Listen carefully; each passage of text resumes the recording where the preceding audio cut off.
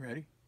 This is my dear friend Steve Lumsden, who is the inventor of the LongLiner, and he's going to show us how to set up the LongLiner for operation.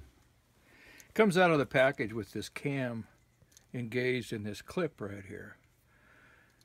So if this is the brake screw, this screw here, and you screw it into the point where you release the cam. Okay. To thread it, obviously the narrow end of LongLiner goes towards your rod, and it slips through a little tube in the body of LongLiner. The next step is you put it through the cam arm line guide, like that. And then for the brake arm line guide, see that little hole there? You put it right through there like that. So now it's completely free sliding on your line.